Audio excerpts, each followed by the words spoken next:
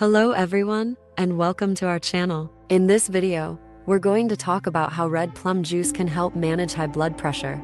High blood pressure, also known as hypertension, affects millions of people around the world and can increase the risk of heart disease and stroke. While there are several factors that can contribute to high blood pressure, there are also natural remedies that can help manage it, and one of them is red plum juice. Red plum juice is rich in potassium and anthocyanins, which are powerful antioxidants that can help reduce blood pressure. Potassium is an essential mineral that plays a key role in regulating blood pressure, and studies have shown that increasing your potassium intake can help lower your blood pressure levels. Anthocyanins, on the other hand, are plant pigments that give red and purple fruits their vibrant colors. They have been shown to have a range of health benefits, including reducing inflammation and improving cardiovascular health.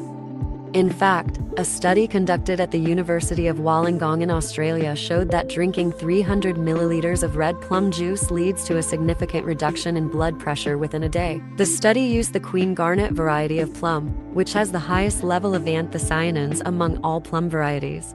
But it's important to note that not all plum varieties are created equal when it comes to their blood pressure lowering benefits. So, if you're looking to add red plum juice to your diet to help manage your blood pressure, be sure to look for the Queen Garnet variety or other plum varieties that are high in anthocyanins.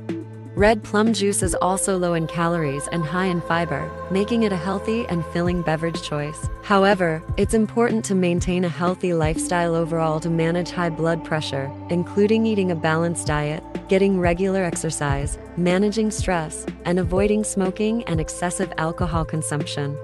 So, there you have it. The benefits of red plum juice for managing high blood pressure. If you're interested in trying it out, be sure to speak with your doctor first, especially if you're taking medications for high blood pressure.